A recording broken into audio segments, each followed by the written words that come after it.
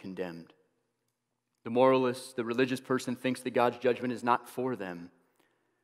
Oftentimes we can look at the world out there, at the heathen, the immoral person, and pass judgment on that person, be critical of them, and have an attitude that says, you are worthy of God's judgment while I am not. But when we pass judgment on another person, Paul says, you condemn yourself because you do the same things, which makes you what?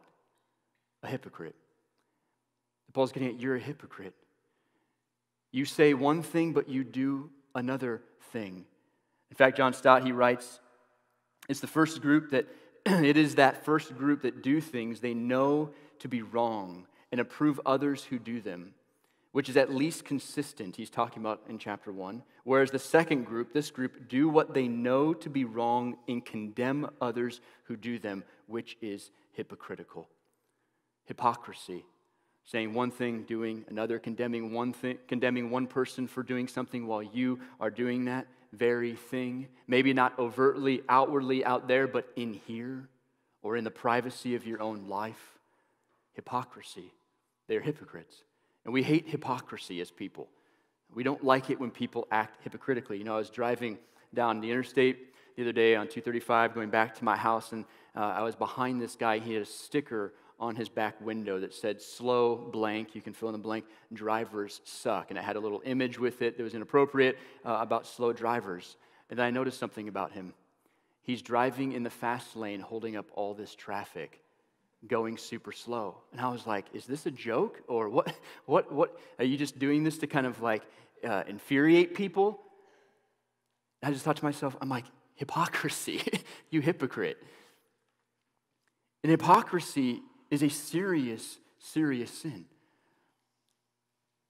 I mean, what do we find the Scriptures teaching about the hypocrite? Often we find Jesus is much harsher, stronger in his rebuke towards the hypocrite than he is toward anyone else. He's so strong in his rebuke towards the Jew, towards the Pharisee, towards the one who's living in a self-righteous life and who's looking at others and saying, they are horrible, terrible people, while in their own hearts, Jesus says, you are just whitewashed tombs. You're dead. You're full of sin. And see, what happens with the moralist or the self-righteous religious person, this judgmental person, is they make a number of errors. Grave errors. 3 grave errors of the moralists are this. Number 1 is they underestimate the height of God's standard for righteousness. The people who are judgmental, they oftentimes underestimate the height of God's standard for righteousness. What is God's standard for righteousness? Perfection. Perfection. Jesus, he says, be perfect as your Father in heaven is perfect.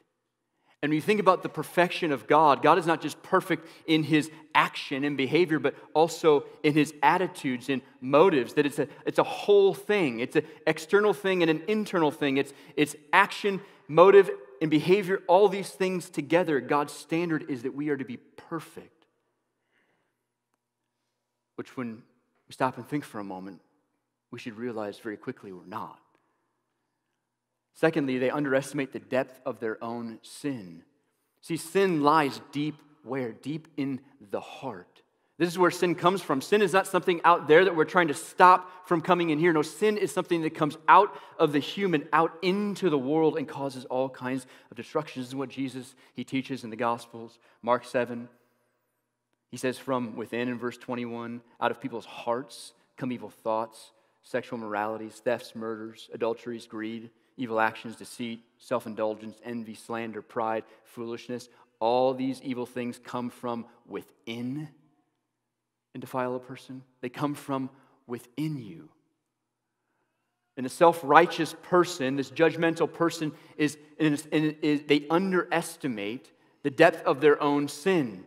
That it's not just something that's out there, but it's something in here, no matter how clean your life may seem to be. And this all leads to a blindness towards their own sin, where we exaggerate the faults of others while minimizing our own. We are so quick to notice the speck in another person's eye while not recognizing the log in our own eye, Jesus says. That we underestimate our own sin. And so we exaggerate others' faults and minimize our own. We don't understand that we're doing the very same thing. Paul says, you're doing the very same thing which these other people you criticize are condemned for. And you're blind. The moralist, the self-righteous person easily forgets his own wrongs and thinks that other sins are far worse than his own.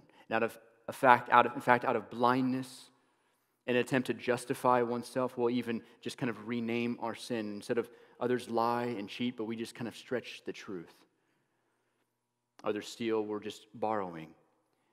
And as a result, people become extremely judgmental, where they put themselves in a position of judgment over others, pointing the finger at others, looking down at others, chastising others, being critical in their spirit towards others, believing others are worthy of the judgment of God while they are not. They have one standard for themselves, another standard for others. And God says these sins are worthy of judgment.